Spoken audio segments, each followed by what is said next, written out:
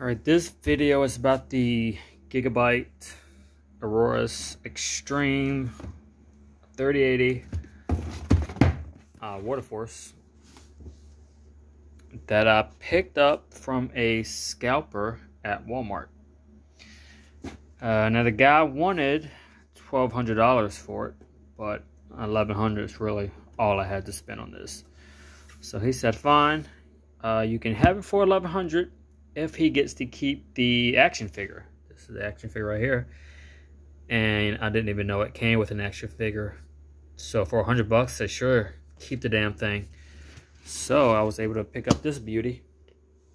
And I will tell you more about the overclocks I achieved with this in a couple of minutes. And this is coupled with the Gigabyte Aorus TRX 40 Xtreme motherboard. With the AMD Ryzen 3970X, which is 32 cores. I was able to overclock this on 2 cores at 46 and the rest of the cores at 45, which, you know, wasn't bad at all. It's very nice. And the RAM is the Trident Z Neo 3600, and I was able to overclock this to 3800. And this is the actual build. Please excuse the mess. I know I'd have to tidy this up. I just haven't got around to it yet because I had to take out 2 of my older graphic cards, which were 2 original Titans that came out in 2013, I believe, or 2012. And I had those in SLI, which, you know, SLI is gone away now. They don't use that anymore. So this 3080 was a very nice upgrade to my build.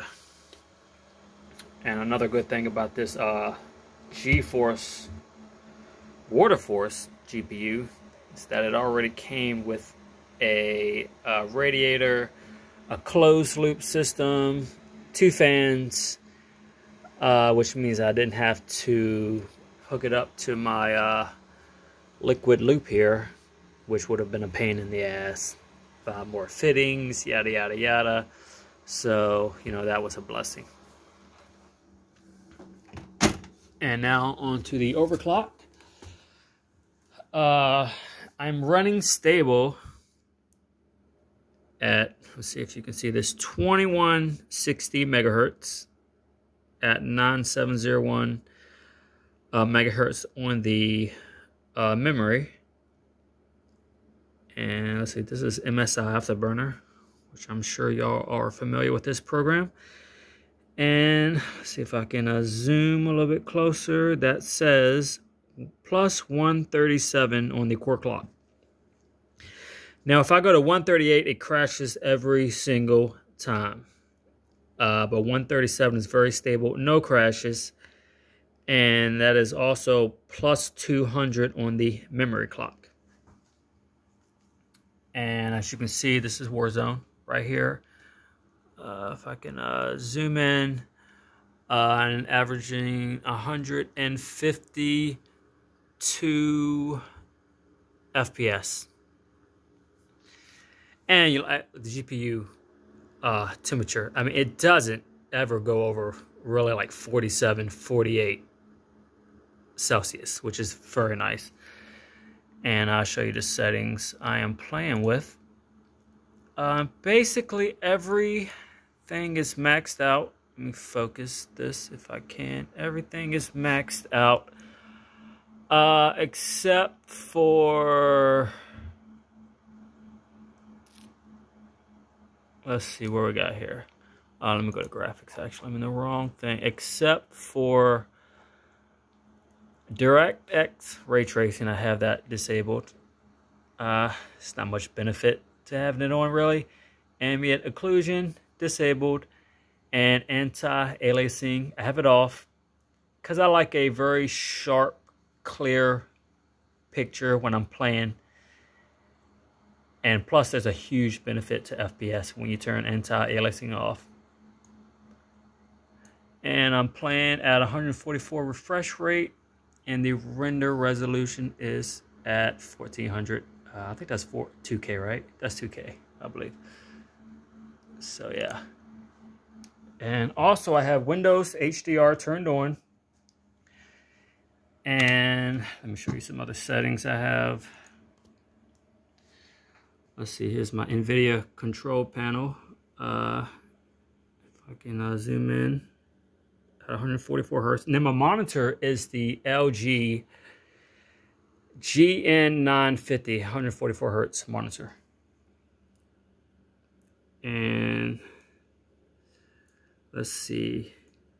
Now the color settings, I have it at 10 BPC. Default is 8.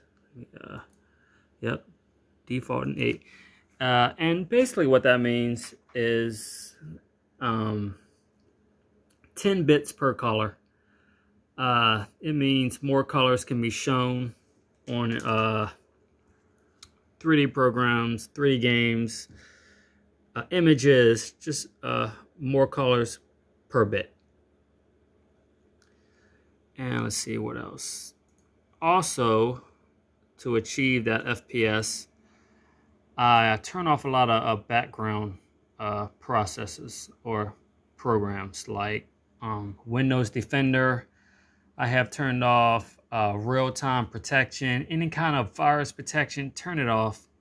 You really don't need it while playing a game.